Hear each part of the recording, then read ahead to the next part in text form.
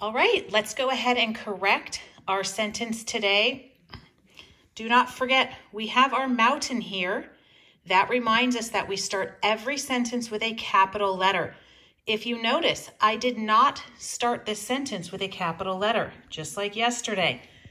So you should have changed it to a capital S. The mountain reminds us every sentence starts with a capital letter. I also intentionally left off our ending mark. So this sentence format right here reminds you, start with a capital, end with a period. Every time you finish your thought that you write, you need to have an ending mark.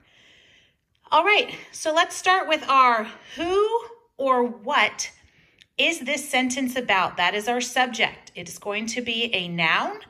It is a person, place, or thing.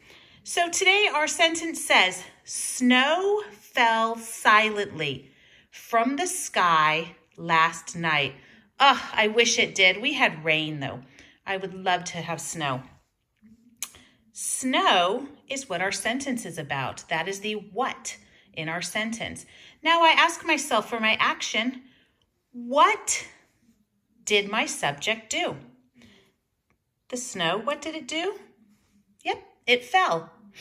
Now I go down to my question words. How do I expand my sentence in order to make my sentence stronger and bigger and better?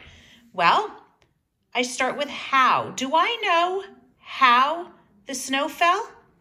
I sure do. It's right here. How did it fall? Yep, silently. Do I know where the snow fell? Yes, I do. It fell from the sky. So I want to write where to remind me.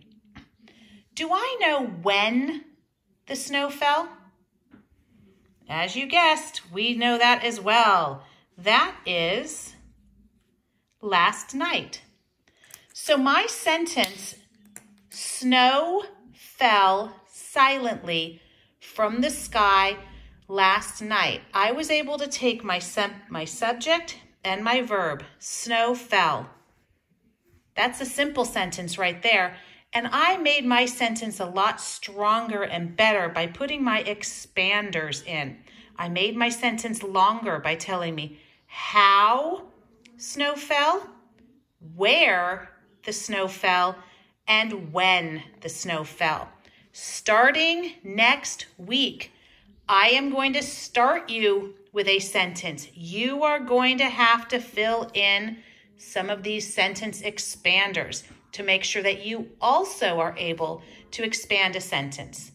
Great job today, and I look forward to seeing what kind of sentences you can create all by yourself next week.